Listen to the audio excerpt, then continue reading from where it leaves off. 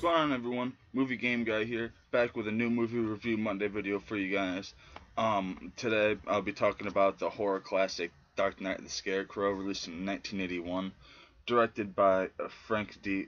Felletta, and obviously it's starring Larry Drake, Tanya Crown, Charles Durning. Pretty cool stuff. Really enjoy this made-for-TV horror flick. Very, very awesome. Basically, Larry Drake plays this mentally disabled guy. He's like 31, 32 or something like that, and he hangs out with like little kids because his mindset is in the same kind of realm as little kids. And basically, him and this little girl are hanging out, and they go like wandering around this neighborhood, and this little girl sees him between these fence posts, like random stuff in the yard, and she's all curious about it, so she goes in to check it out. And Larry Drake's character, his name in the film is Bubba Ritter. Basically, it's like, no, we shouldn't do this. It's not good. Bubba, don't go in the yard or whatever like that.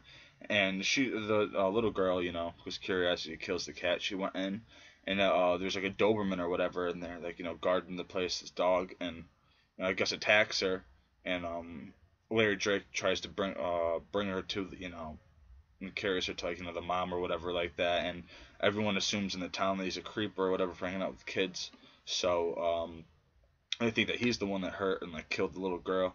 So a bunch of these vigilantes from the town, the postman and like some like auto mechanic, stuff like that, people like that, all like and some guy that like works in some kind of grain or something like that, at some mill, all get together and they go and they try to find this guy, and they talk to Larry Drake's mother in this movie, and she ends up telling him that he's not there and there's nothing going on, leave my boy alone, like he didn't do anything, he's just like everyone else, he hangs out little kids because he's his mindset's like a little kid.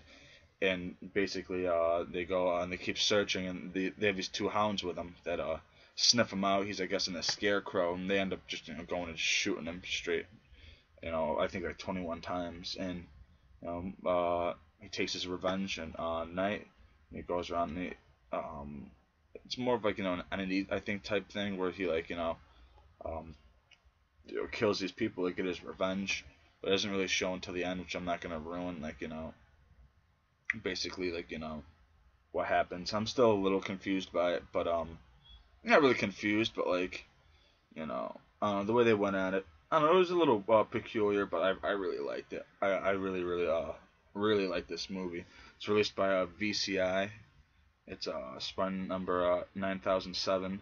This Blu-ray comes with new production documentary, a new Q&A with Larry Drake, Tanya Crown, and J.D.